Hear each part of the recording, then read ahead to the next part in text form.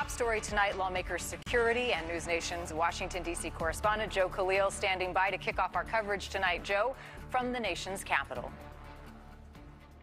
It was really remarkable today to hear House Speaker Nancy Pelosi come forward and talk about some of the plans and some of the measures that are going to be taken here to try to keep lawmakers safe. There are continued legitimate threats since January 6th. And I have to say, since we have been here every single day as we come through the Capitol, it is still like a fortress. There are still National Guard troops outside. There are still barbed wire fences everywhere.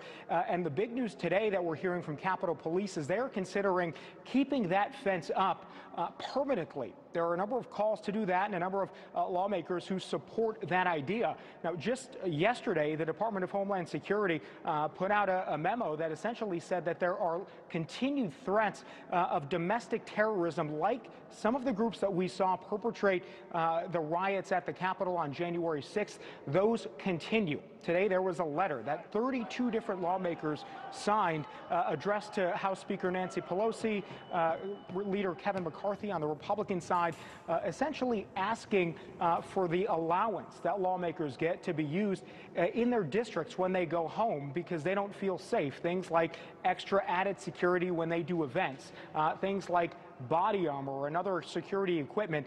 That's what we're dealing with now. But even more remarkable today, the Speaker said something along the lines of the threat comes from outside and from inside. There have been a number of threats on social media made by people, and those threats in a few rare cases have been shared and spread by current members of Congress.